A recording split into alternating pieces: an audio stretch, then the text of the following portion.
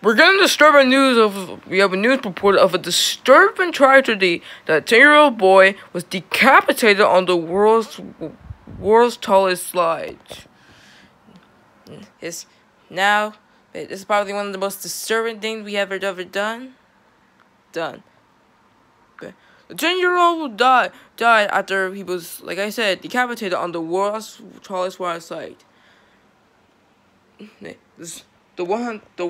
168 feet drop water slide, known as Farouk, which is German, was the same, features a long water slide, like I said, 168 feet tall, the same height as Niagara Falls.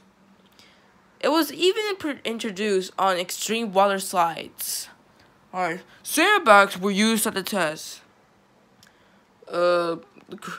The people who built the slide is really not known.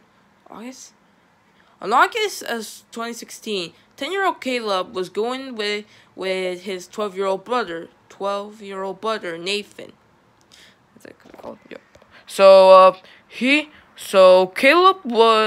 Nathan went first, and he was waiting for Caleb on the slide.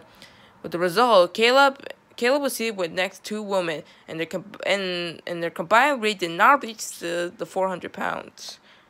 When the 168-foot drop, Caleb eventually was thrown from the raft and struck within the metal net, the safety net, and then was found in a pool at the bottom of the slide after tumbling down the remaining feet. We can probably learn this that his brother also came with this. It came to the brother and said, "I just saw my brother die because one of your vengeance." And Caleb's mother said, "You guys are gonna cry with this. Since the day he was born, he brought a bundle of joy for abundant joy."